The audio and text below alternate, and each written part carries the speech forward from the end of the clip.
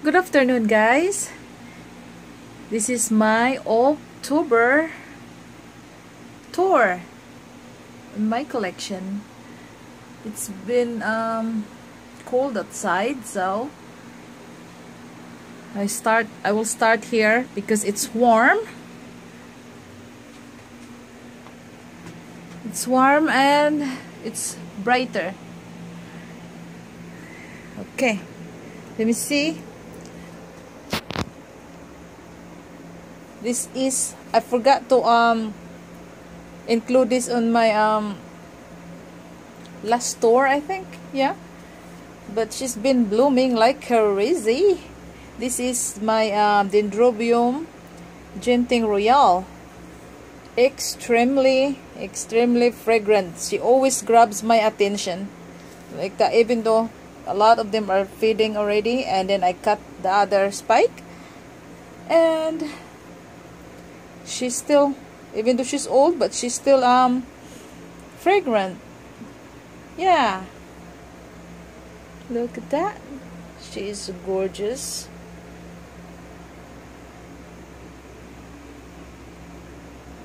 Gorgeous bloom. And let me see, let's just pick and choose to put here in the video for this month, because we don't want to make this video too long. But this one here is the Dendrobium Burana stripe. Let me see if I can detect any scent. None. But look at that. The stripe is gorgeous. Yeah.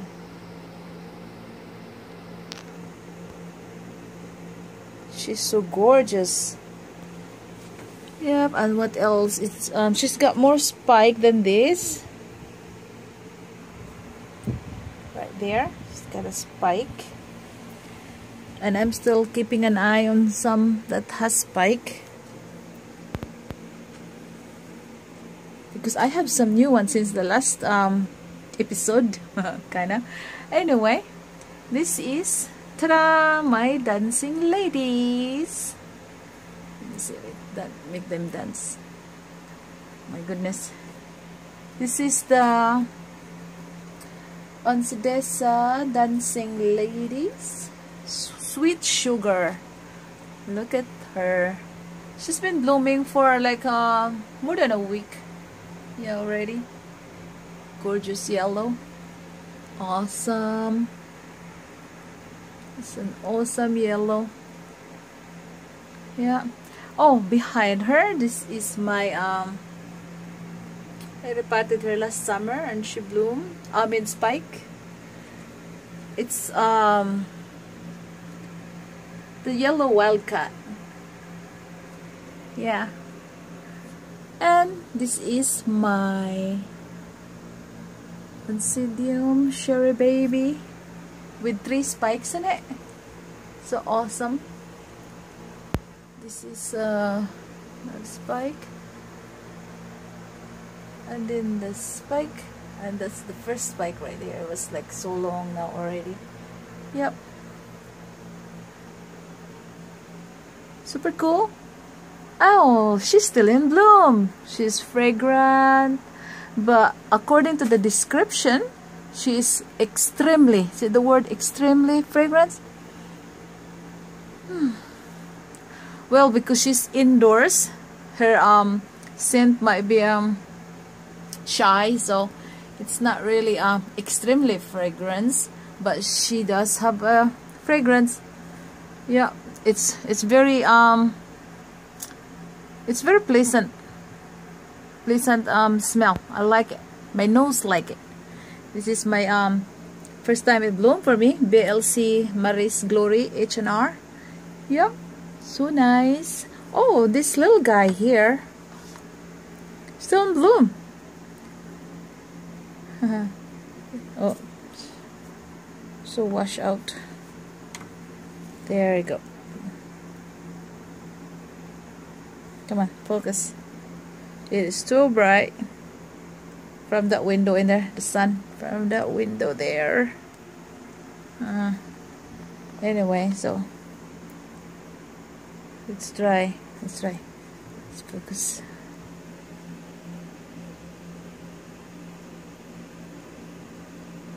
There.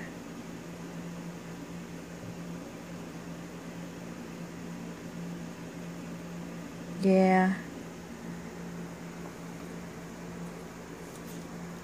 Oh, look at this. Oh my god, a few days ago, guys, like, oh, maybe 2 weeks ago, I was sniffing this. I visited this at night, every night. So look at this three gorgeous flower again, the BLC Maris Glory. While I'm sniffing at it, and when I opened my eyes, I saw this naked bud. They were still small back then. It was there, and I said, oh my god, it's just, my heart just stopped. Oh my god. Oh my god, I was so like, so happy to see that one. And oh my god, like I was so excited. I told my husband, he's not excited at all. This is not his thing. So I was so happy. I was blabbing how excited I was. My heart almost stopped when I saw the naked bud right there poking out. And look what, oh, this is not, it's full potential, because normally this is my Cattleya moth's paradise, and she flowered for me outside twice actually, this one and that one, and she always gives me 4 buds in one inflorescence, but this one's only 2. I can understand, because this is a different growing environment for her now. This is indoor growing. It's not as bright as really outside, because this orchid love growing outside for me. Yeah, and she's fragrant too. I just unfortunate that I don't like her scent. Yeah, and oh, again, back to this Eringi citrata, no scent. Yeah, just put that back there. So, and let me see. Oh, sorry about the backlighting, guys. I have to be creative with this one, like this, so that you can see it. I have 13 buds on my first spike on this Howard's Dream, Marfit's Howard's Dream. Yeah, Bilara Marfit's Howard's Dream. 13 of the one looks like hanging in there, and I can already see the beautiful color. Look at that. This is the spike that grows outside. That's how I can tell that they really love growing outdoors. They just grow like crazy.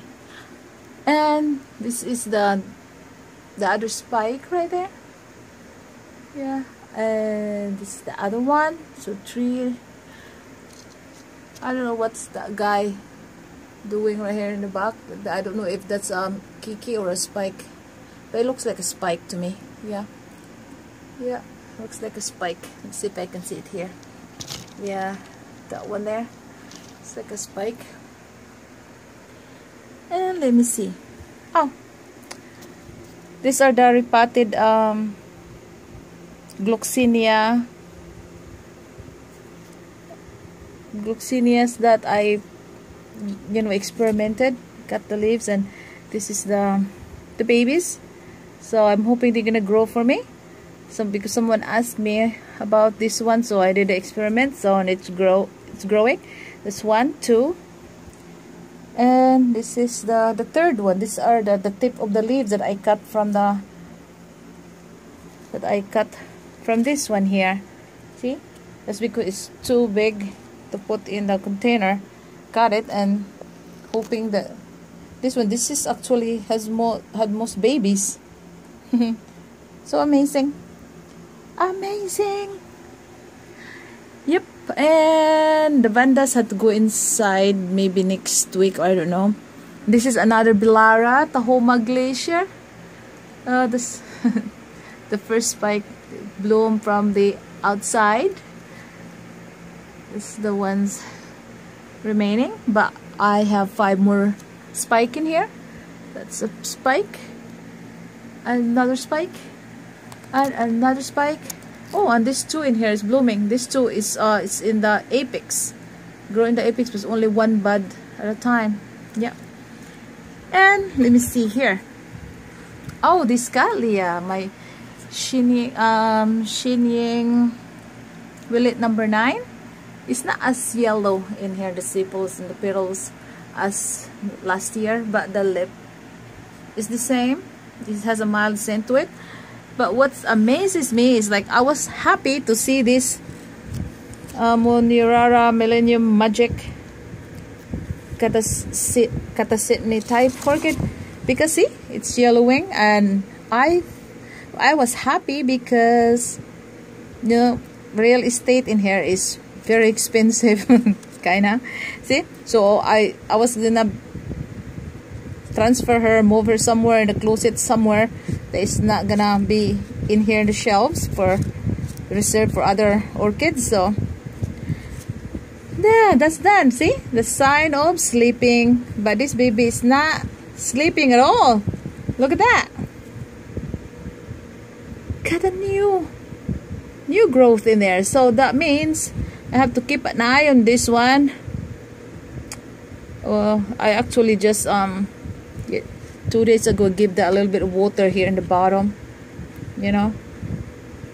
Oh, I'm just gonna leave that in there for a while. Feel bad for the other orchid who want to get that piece of real estate there. Yep. Oh, and also exciting because this Shinying Willet number 9 has another sheath. Look at that. The new one, look, there's another sheath right there. Awesome. So happy. Oh, I have to update you with my Miltoniopsis. Yeah, she bloomed. She gave me, was it 3 spikes outside? She was growing outside all summer long. She grew out there, and we had a 2 or 3 days that we reached into 90, 95, 98 degrees, and she was just under the shade cloth. Her leaf didn't burn or anything, but she was okay. So I'm happy. I think I can collect more Miltoniopsis if they keep just okay to grow outside, you know. I don't know what to say. They always said that this is persnickety and like cool temperature, but I grow her outside with just fine. It's just my temperature here, I think, because we don't have a lot of the above 100 degrees Fahrenheit. It's just a few days in the summer, you know. And like I said, I'm experimenting with this baby. I copied what the original bark looked like in there, the bark medium that it has. It looks like a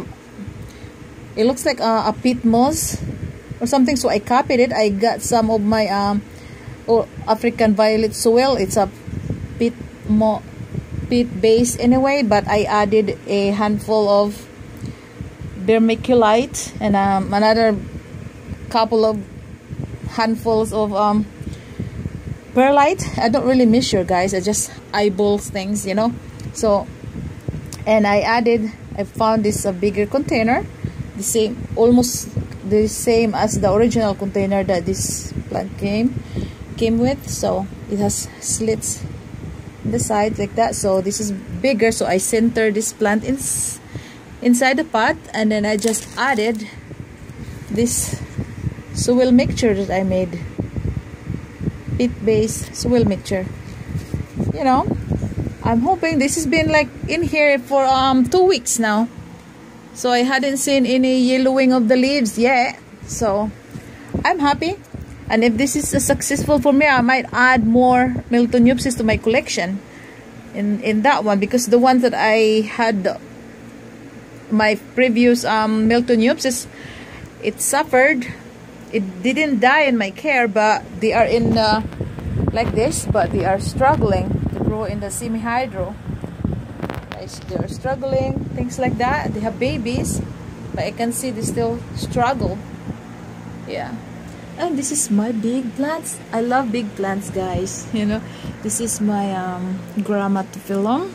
I didn't see anything going on there yet, but these are my hanging babies, guys, my hanging orchids. And all those Ansidium, that 1, 2, 3, 4 are making me happy. Look at this. This one here is the Ancastelli Colmenara. Used to be Colmenara. Now I think it's Ancastelli. It's the Wildcat Carmela. She's so gorgeous, and she's got 3 spikes. She gave me 3 spikes. That's only in one new bulb, pseudobulb, like that. See the side by side, it has, that's a spikes, and the one in the center is from the apex. That's normally only have a few buds if the spike came from the apex of the pseudobulb. Yeah, but that 2 right there, oh my god, it's gonna be a fantastic show in Lido, because this is a beautiful wildcat. And this one here is the Aloha Spark Phyllis Glow. 2 spikes, guys, 2 spikes. Look at that, you can see it there. Yeah, 2 spikes in that one. The last tour that I showed you, she only had 1 at that time, but now she's got 2. It's an improvement. And this one here, what are you? This is my Colmenara Wildcat Bobcat. Yeah, she also have 2, guys, 2 spikes. Yeah, it's branching out. That's the first older one. It's branching out right there. It's so nice. Yeah. And this one's the amazing she's always a giver. Last summer and part of fall, she gave me 2 very long, really huge, beautiful spike. And the last tour that I made of this baby, she's almost done blooming that time. Then I cut the spikes, and look, and then the next day after I cut the spike, I found this one started growing in here, and oh my god, the spike is so fast growing, guys. See that spike? That's 1 spike. And not only that one, she already have another spike too. I saw this one like 3 days ago. Look at that. Where are you? Let me see. See if I can see shadow there. That's that one. Yes, that's another spike. She's just awesome. This is my spider orchid. I found out the name from Carmela's Orchids because she sent me a smaller version of this one. And this is the Bretonia Kawaii's Choice. I like to call it kawaii. Yeah, but that one, see, very, very awesome plant. A big plant, spider orchid. So cool too. And then I'm pretty sure that the other side of this spike will bloom also in the summer. Man, they love outdoors. Yeah. And what else to report in this area here? Let me see. Oh, this what is this? This the looks like the octopus orchid. So I forgot the name. She's got a sheath right here. Yeah. There's a sheath as a brand new one. I repotted her like less than a week. Less than a week ago. She's got a sheath. I repotted her in a way. Good. This is my no spike, but oh my god, the latest growth on my Schomburgkia. It's so fat, and the first one that has 3 leaves in that. So I'm hoping that she's happy. Very, very happy. Let me see some more in here. What's going on? Oh, this one here. This is the one that I almost threw away. This plant, one of my oldest orchid, the phalaenopsis, na I transfer her to semi-hydro, and I put this outside in the little greenhouse in the back. But it grew fantastic over there, and it gave me a spike. This one, it has a branch, and it managed to make this many buds. 1, 2, 3, 4, 5, 6, maybe 7. Yeah, and I have this is the LED light that I use, guys. It's a pretty color. I just started using this one maybe a month or month and a half. Yeah, I'm not even serious about this one because my plants is growing the same thing as when I didn't have this one last year. So I'm not sure. I think I just see this one as a decoration. Yeah. Because they were just fine before too. It's like I didn't see any really spectacular happening. Yeah. And this one is my one and only. And first I have epidendrum that when I get more cakeys in this one, I will put them in the peat-based soil too, so that I can put them in the pot like wildflowers outside in the garden. Yeah, but it's getting longer though. It's getting taller under my care. Yeah.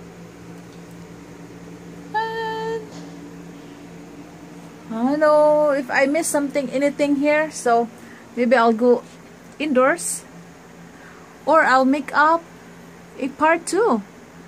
Okay guys, I'll see you in part 2.